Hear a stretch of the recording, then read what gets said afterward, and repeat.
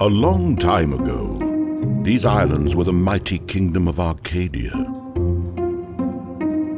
The Age of Enlightenment led Arcadians to outstanding scientific discoveries. Engineering and magic ran deep in their blood. A foul war began as Dark Lord Mesmeroth, who had once been a promising candidate for an archmage, led dire folk armies to a war against Arcadia. With the aid of his dark magic and the dire folk, Mesmeroth dug deep into the ground and brought to daylight something that should have stayed in the depths of the earth. Triloth, a mass of dark energy left over from the creation of the world. Black boats arrived to the gates of Arcadia, carrying the dark energy Triloth. Soon the light from the world and from the hearts of men faded.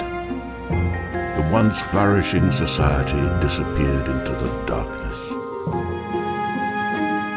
After the catastrophe, 3 sea monsters appeared. One of them was Oceanhorn. Oh, it is a vile creature, born under the dark burning light of Triloth. Although all of these monsters were powerful, only one has survived up to this day.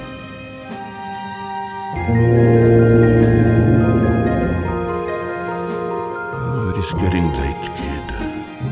Return to me in the morning.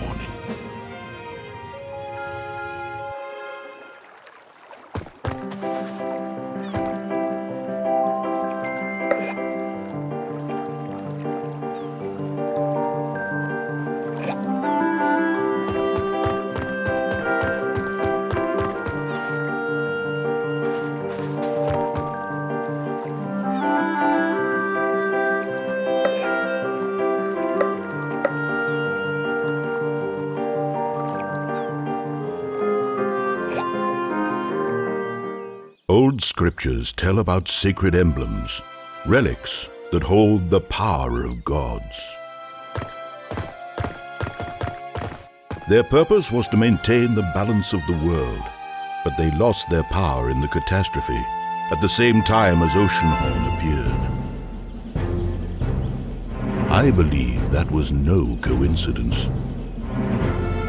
To unravel the mystery of Oceanhorn, you must find out what happened to the sacred emblems. Here is what I know of them.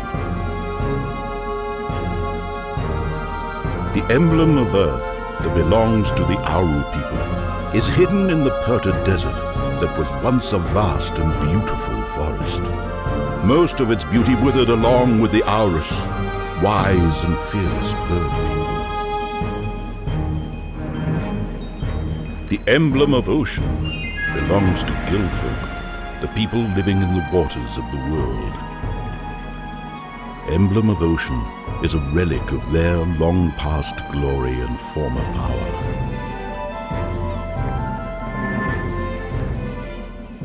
The emblem of Sun was the pride of Arcadia, a symbol of hope and determination.